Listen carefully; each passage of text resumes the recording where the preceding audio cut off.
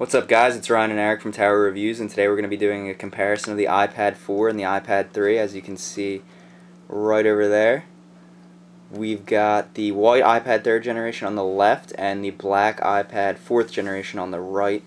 So we're going to be doing a number of comparisons between these two devices and see which one is truly better. Okay, so we're going to start out with design, look at things from cameras, actual build quality, thickness, and weight. And then we're going to move into the software. Okay, so while there's some minute differences between the two, they managed to keep the form factor exactly the same, because that's the height, width, depth, and the weight, so they're virtually identical to the naked eye. From the back here, the iPads look identical, completely identical, down to the wording and the symbols at the bottom. You're going to get a glimpse of the 8-pin lightning connector in contrast to the 30-pin dock connector that has been used for so long on all of Apple's mobile devices. They phased that out, and this is what they're going with now. So if we look at the displays, you can see that they are both almost identical. They both have the Retina display with LED backlit, IPS for good viewing angles, and things of that nature. Both very impressive displays. Some of the best on tablets on the market right now. Basically, the only difference on the exterior, I guess you could say on the exterior of the devices, are the dock connectors like we talked about before, and the cameras are a little bit different. The rear facing stays the same. It's the 5-megapixel iSight that was present on the, it's a kind of a changed version of the one that was present on the iPhone 4. It does record in 1080p. The front facing camera on the white iPad 3 here is a 0.3 megapixel VGA resolution 480p standard FaceTime camera that was on many of the previous devices like the 4 and the 4S, but they decided to upgrade to the 720p 1.2 megapixel front-facing camera for HD recording on the FaceTime camera for the new iPad, or I don't know what you want to call it. We're just going to call it the black iPad here, and that's equivalent to the one on the iPod 5 as well as the iPhone 5, which gives you a little bit better resolution and quality for your FaceTime conferences. Inside, you're going to see a difference in speed. Everything remains the same except for the processor. This one has an A5X, which is a form of the A5 chip seen in the 4S. It has faster graphics, that's what the X stands for. This one was upgraded to the A6X, which is a brand new processor for Apple. The A6 is what's in the iPhone 5, so it was a variation of that, but it gives you the better graphics for the larger display. So you can get some more crisp images and better gameplay. Both of these iPads have 1 GB of RAM. Okay, so now we're going to move into the software and see how that hardware is able to affect the software running on them. So we've got, if we go into the settings, we've got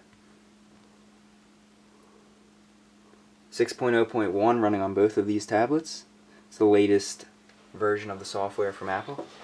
There you are, 6.0.1, just to prove it. We're going to go ahead and clear all of the history and cache for when we go into our browser test.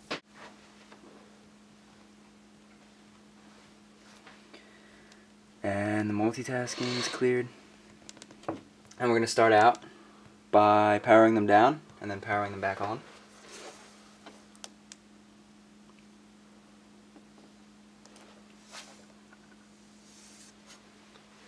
We're going to power them up now.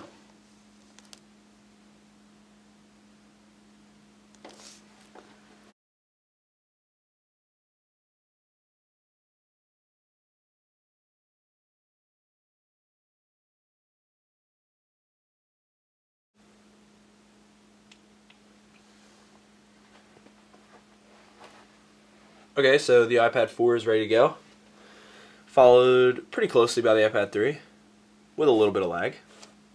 A lot of lag. Yeah, 1, 2, 3, go. Okay, so you can see there that the 4 was a little bit faster. We're going to load up our most recent video.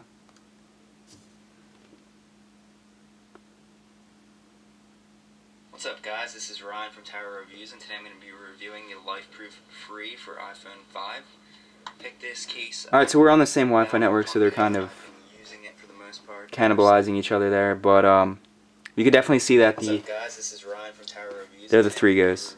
It had a little bit of a trouble with the shared bandwidth, but for the most part they got there relatively at the same time. Alright, 3 go. Go. Uh-oh. 3-1 there, but you always expect a fluke here and there. It's done. The iPad 4 pooped its pants. Doesn't know what to do. Let's try reloading that. Alright, so had a little bit of trouble there, but it loaded it quickly, believe me. It's not a big deal at all. So as you can see, both are very fluid.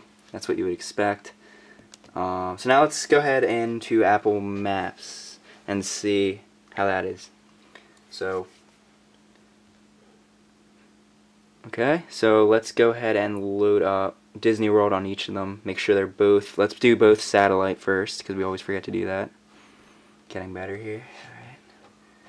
Alright. Ooh. Disney World? Disney World.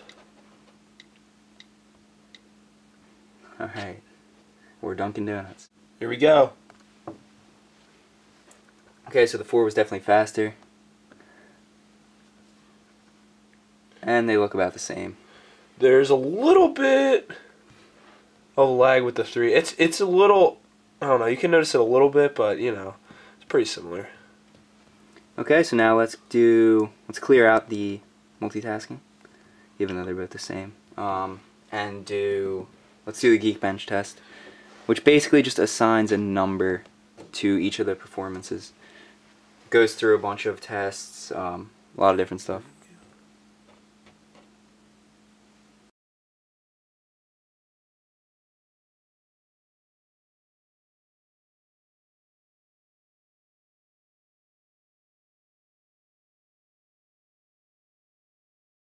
Alright, so the iPad 4 got a 1790.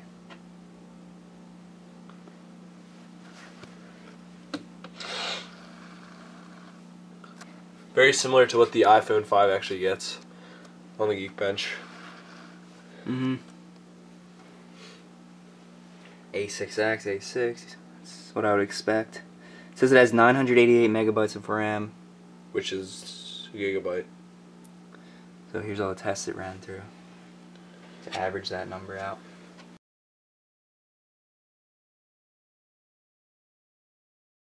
Alright, so I got a 760, 1,000 less. That's pretty ridiculous. 988 megabytes of RAM, A5X, 1 gigahertz, 2 cores.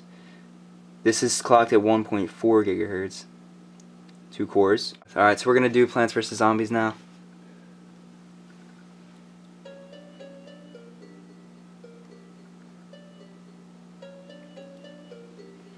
Oh, it's a good race. It always is.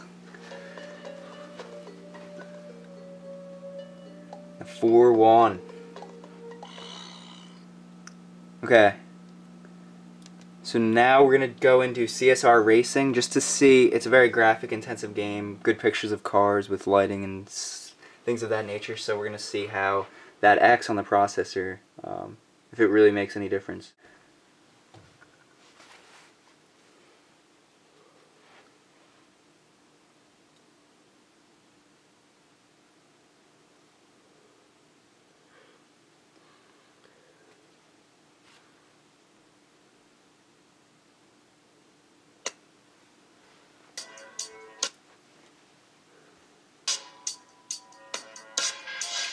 So as you can see, the iPad 4 opened the app actually considerably quicker than the iPad 3. So now what we're going to do is we're going to flip them this way. As you can see, there's some really nice graphics on here. It makes you play a game right off the bat. Alright, so let's... You can see how they compare.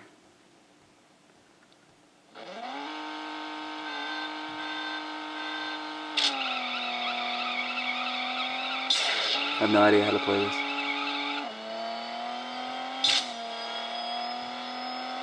Okay, so for the most part you can't really see much of a difference. Yeah, they look about the same. Yeah, so let's go in here real quick. I mean, it's just, as you can see, like, very nice graphics with the Retina display, regardless of the different ones, but, you know, it looks pretty good.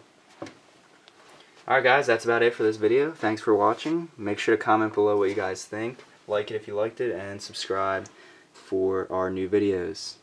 Thanks for watching.